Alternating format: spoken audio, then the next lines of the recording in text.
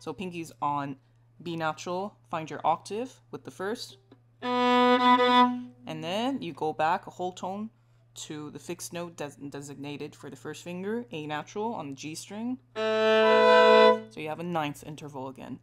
And then you're going to tuck in your wrist. Make sure you're still breathing, don't tense up the chest here. And then make any necessary adjustments according to the configuration, which is A natural first finger, B natural second finger, and then finally pinky. Now, this one, I don't have the ability to keep my pinky curved because my pinky is just not long enough for the purposes of this exercise. So you'll notice that it's straight, but the second knuckle is not locked in, right? So you need to go about this very cautiously, very patiently,